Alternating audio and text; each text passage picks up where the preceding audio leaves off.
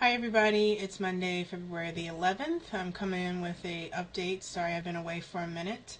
To get to the numbers, my highest weight was 355 pounds. That was probably tracked, or I know it was tracked, end of 2011. Started my journey January 19th of 2012, and my weight at that doctor's appointment was 344 pounds. As of just a few minutes ago, or actually as of an hour ago, my weight was 239. I jumped on the scale at the gym, which is where I'm just coming from. Jumped on with shoes, clothes, the whole shebang, just to see out of curiosity. So factoring in all of that stuff, you can blur the lines. Bottom line is, last time I reported to you guys, I was 237, so just up slightly, or I haven't moved at all. I've been gone because I've been victim to the cold and flu season. I had a bad case of something. I don't know that it quite turned into the flu, but it was a pretty wicked cold. It's going through my whole office. We've had a few people have to go to the hospital. People out for 3 days on up to a couple of weeks. So whatever it is, pretty bad. Hope everybody's doing well and managing this season. Wash your hands, wash your hands, wash your hands. In addition to dealing with this flu and cold season, I went to see my neurologist last week of January. I participated in a multiple sclerosis research project, taking a medication that's being studied for oral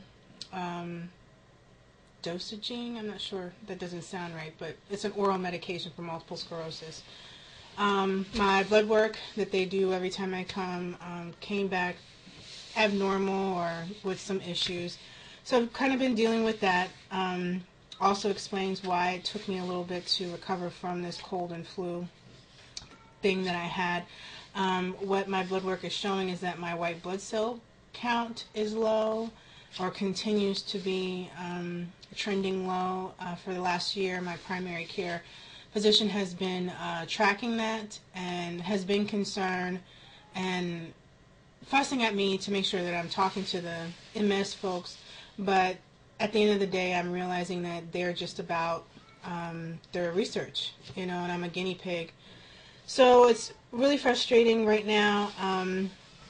What's going on is the white blood cell counts are low, not dreadfully low that they need to be concerned, but low enough that it's causing me to have to go through some other exams. In addition to, my liver enzymes were elevated 3 times, I think she said, the normal rate, kind of the equivalent to someone who drinks alcohol or abuses like Tylenol, or has been taking Tylenol for a long time. Neither of those are the case. I haven't drank in over 10 years because I have an alcohol sensitivity due to my multiple sclerosis. So I cut that out years ago, just because it wasn't worth the punishment that went to my body from drinking. So as it stands, the hematologist that I saw has ordered some additional tests. So on Wednesday, I'm going to have a bone marrow biopsy, which isn't fun, just like it sounds, and then a CT of the abdominal area, sorry, just to see if there's anything going on with the liver that could indicate something else. Both my primary care physician as well as my hematologist believe that it is the medication. They've tested for everything that could possibly be a disease that could be doing this, so lupus, hepatitis, HIV, all of those came back negative. The other levels in my blood work are not showing issues that would be indicative that there's disease or something like cancer going on. So at the end of the day, they are putting me through these other tests just to rule out that it's not me and to point a specific finger towards the medication. The hope is that once I stop the medication, which I haven't quite gotten the go-ahead to do, that my system will recorrect itself. And then also this could be associated with the fainting spell that I had in September. So a few things going on. I also did a neurodiagnostic, which they put these glasses over my eyes and kind of flash lights and stuff, and then they put some cold and hot air in my ear. Really, they were trying to test my inner ear because I was having vertigo issues, to see if the crystals, we all have crystals inside our ears that kind of keep us balanced, to see if they were off. That came back fine, but they got some static or something. Not sure what it means. It's all very technical.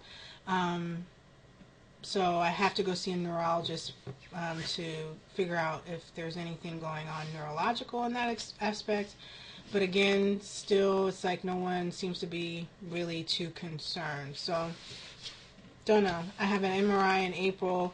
My MRIs have come back perfectly fine, showing no growth or issue with the multiple sclerosis in terms of lesions on my C-spine or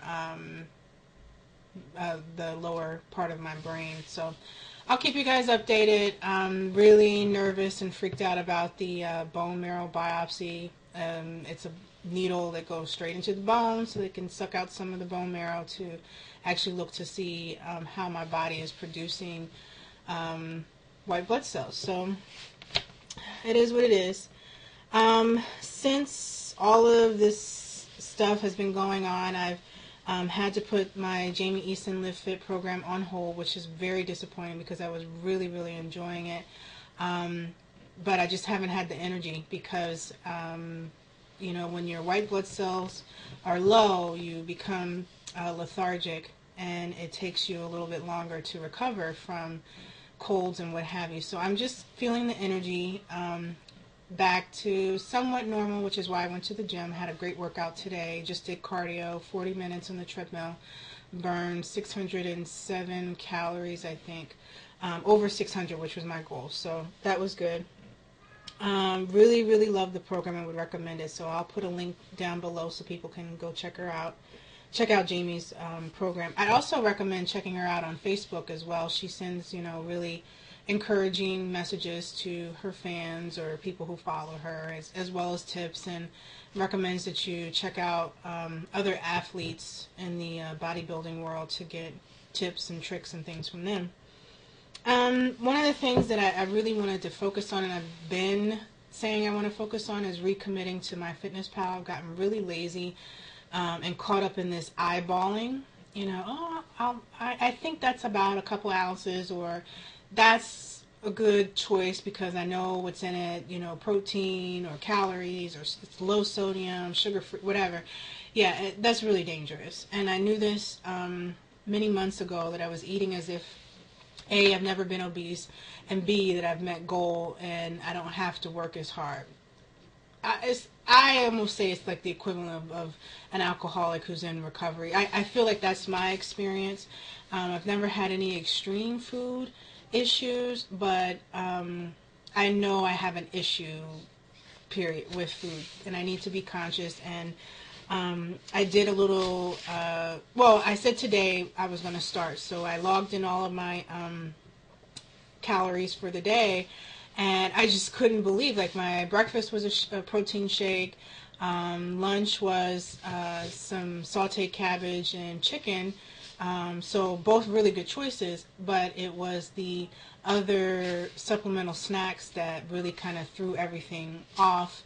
And if you follow me on my Fitness Pal, you'll be able to see exactly what it was that I ate. And I was hungry, so I'm not quite sure what's going on there. I know I need to drink more water. Definitely working out helps because it kind of tapers my appetite a little bit, or doesn't make it seem so crazy. It's weird because, you know, sometimes working out can make you feel like you're going into starvation mode. So I just know I need to have a balance and get recommitted. So one of my new goals that I really want to work on is, I was watching a video by Bandit Wendy last week where she talked about her eating choices and how she does 1 gram of protein for every 10 calories that she eats. And she has maintained this, and she's posted on Facebook a couple of meals that really reflect this. And I just think that it's so awesome to see her have a meal that's 310 calories, but then she's getting in at least 30 to 31 grams of protein, which is fantastic. So that's going to be one of my goals. The other goal that I have, hold on, I need to stop.